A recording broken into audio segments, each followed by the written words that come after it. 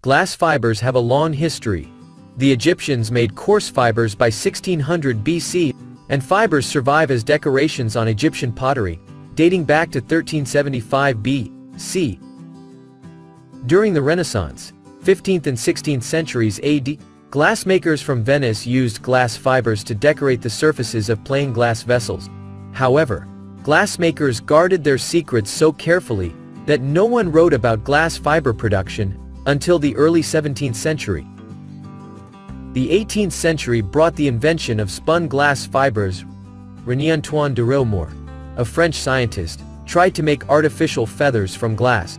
He made fibers by rotating a wheel through a pool of molten glass, pulling threads of glass where the hot, thick liquid stuck to the wheel. His fibers were short and fragile, but he predicted that spun glass fibers as thin as spider silk would be flexible and could be woven into fabric. By the start of the 19th century, glassmakers learned how to make longer, stronger fibers by pulling them from molten glass with a hot glass tube.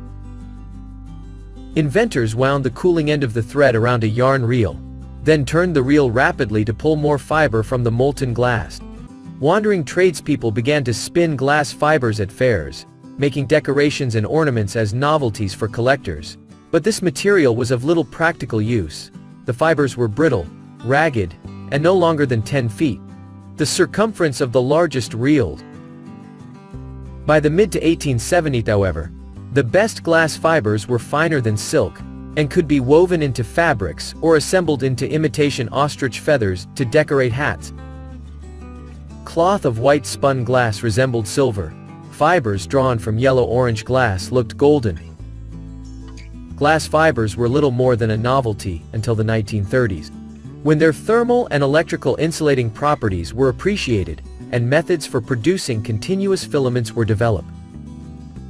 In the modern manufacturing process, liquid glass is fed directly from a glass melting furnace into a bushing, a receptacle pierced with hundreds of fine nozzles, from which the liquid issues in fine streams.